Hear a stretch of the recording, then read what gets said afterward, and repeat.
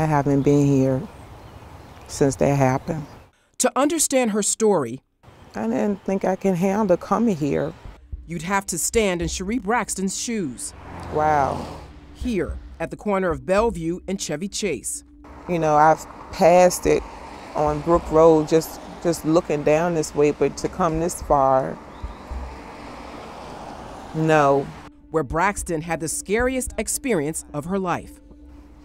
This street didn't do it. I don't like it. This is a bad place in my life. It was the night of April 14th, 2015.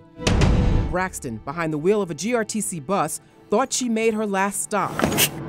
Now headed back to the garage when she got into an argument with a passenger. I didn't know him. That was not my regular route. He wasn't anybody I have ever seen. I know you. CBS 6 obtained this surveillance video of the encounter. Two men still on the bus wanted to know why it was headed in a different direction. Braxton pulls over, telling them that they can either get off or continue riding to the garage. But her conversation with one of the men, Maurice Mason, turns into a confrontation. He continued to argue, you know, cursing, told me I was nasty.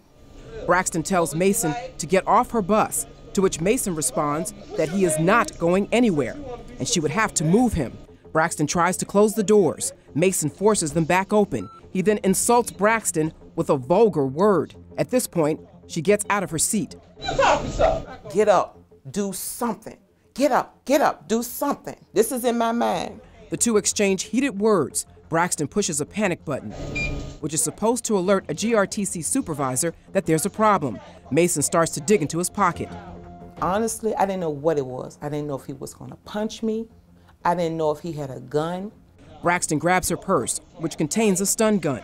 Feeling threatened, she points the weapon at Mason and activates it. I hadn't charged it or anything, and it came on. But he was still going at me like I saw his body move. Soon as he did, I went again. Mason then slashes Braxton in the arm with a hunting knife before jumping off the bus and spitting at her. She closes the doors. And I'm seeing all this blood. My flesh was open all the way to the bone, just wide open. Mason appears to kick the bus doors twice before walking away. In the video, you can see and hear Braxton press the panic button multiple times, but says that no supervisor ever answered. Do you feel lucky to be alive? I am so blessed, Sandra, to be alive, because had I died, nobody could tell this story. Maurice Mason was arrested the next day and later convicted of malicious wounding. While violent attacks on city buses are rare, we found that over the past 3 years, there have been 6 reports of bus drivers being punched and spat on. One even had a knife held to their throat. So you need to constantly be on alert. We sat down with GRTC Communications Director Carrie Rose Pace.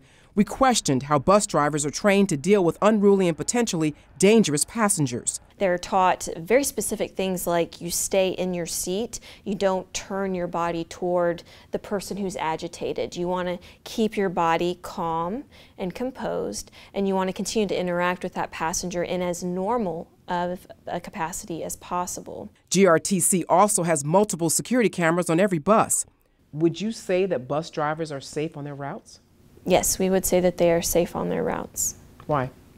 We think that the incident rate itself shows that we operate safely. In 2011, GRTC hired off-duty police officers as transportation supervisor employees to monitor passengers on city buses.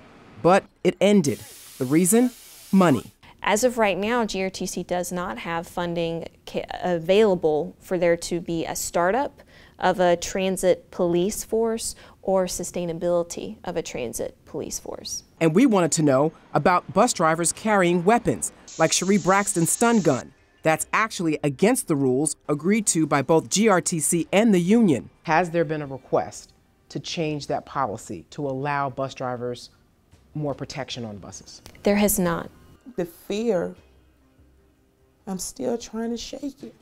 Braxton's attacker, Maurice Mason, is currently serving a 2-year sentence at the Richmond City Jail.